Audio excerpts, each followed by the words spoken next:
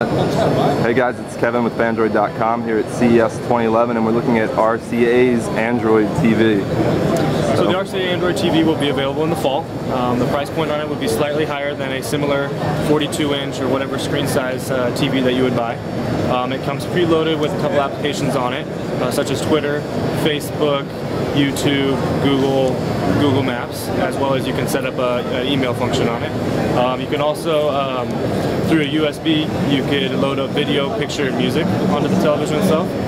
They're currently in development for applications, so there isn't really that much information on it yet. It's very still much in the development stages. Some applications that are on it at this point are weather, Picasa, different things like that. So as far as the applications that come standard on it, it's as simple as just clicking on, so say you want to go to YouTube, click YouTube, pulls it up, type it.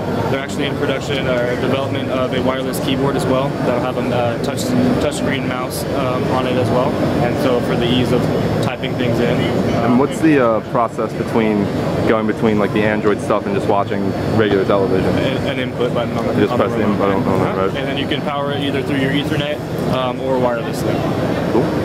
So anything else of particular note for the Android TV? That's pretty much it. That's it. All right. Thanks a lot.